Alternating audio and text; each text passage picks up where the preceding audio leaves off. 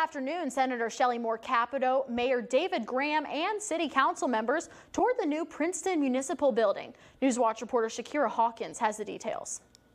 In a town of 6,400 people, Princeton has struggled for years to get up-to-date facilities for the youth and community members. Now the city's municipal building has been newly renovated and provides much more office space for city officials.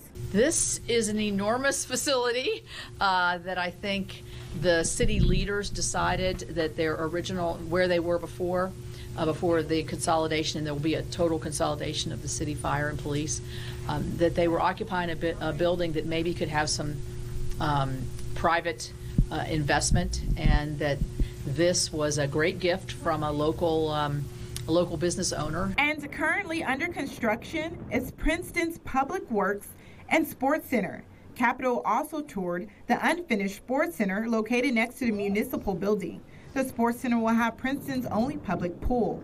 And we're using a very old, small facility right now. And our city pool was built in 1952, and it's dated, it's in its last years. So it's critical that we get the old venues closed and get new operation here on this complex. We have 34 acres right here, and we have about 20-some acres adjacent to us that we want to build a nice big recreational complex. And that would involve several athletic fields, an indoor basketball facility. We'd like to get an Olympic-sized pool and a splash park.